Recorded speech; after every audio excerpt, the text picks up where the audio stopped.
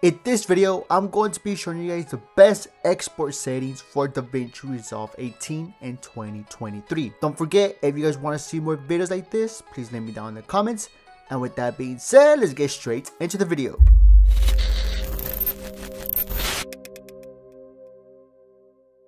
So many of you guys are thinking of uploading more videos for 2023 as your New Year's resolution, and you guys may cross upon this amazing editing software called Davinci Resolve 18. Now, after editing your video, you guys are in the delivery tab and click on this YouTube 1080p or 1440p or 2160p, whatever you guys want it, and put it into YouTube. But when you watch it, it doesn't look the same. It looks like some parts of the video lose that high quality for some odd reason. So today I'm going to be showing you guys the best export settings that you guys could use and the settings that I use for this same video. So what you guys want to do is click on custom export, and you want to mess around with the file name and the location.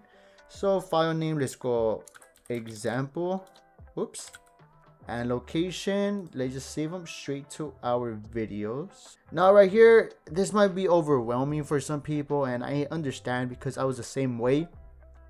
Format, you want to click on MP4, and unless you're in Mac, you could click QuickTime, but MP4 or QuickTime works. Codec, I use H.264. Encoder, depending if you have a NVIDIA graphics card built in either in your laptop or in your PC, I would always choose NVIDIA because it's quicker. But if you don't, just choose native, it's fine. I'm going to do it first for native and then for NVIDIA, which is the same thing, but there's a little bit of a twist.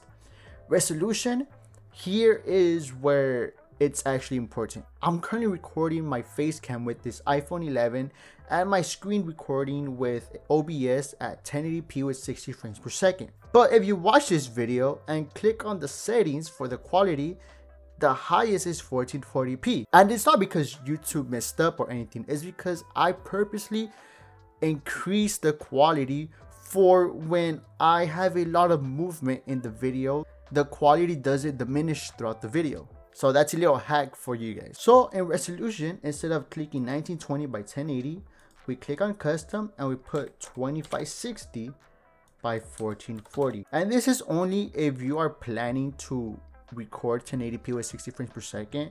If it's 4K, just bump it up to 4K, it doesn't matter. But 1440p with 60 frames per second basically tricks YouTube that you're posting a higher quality. Frame rate 60 frames. And right here on the restricted, people do it best, which is fine, but I like to change this 10,000 to 50,000. I do have to warn you that if you choose to have your bitrate as 50,000, your video size is going to be larger, but it's going to be worth it. If you don't have enough memory for some reason in your laptop or in your memory card, choose 35,000. But if you have plenty of memory and plenty of space, I would recommend 50,000. And all these settings, just leave it the same. If you have a NVIDIA graphics card, it's basically going to be the same thing. Right here, you could mess with the encoding settings. I like to have this on high, and the rest just leave it the same. And for you guys, won't forget your exporting settings. What you guys could do is click right here on the top right, save as a new preset, and just call it whatever you want. So whenever you go ahead and export your videos, you could just click right here, and these are all the presets that I have. Hopefully you guys enjoyed this quick and short video. If you guys have any questions, please let me down in the comments. And if you guys enjoyed this video, don't forget to please subscribe and hit the button, and see you guys later. Take it easy, guys.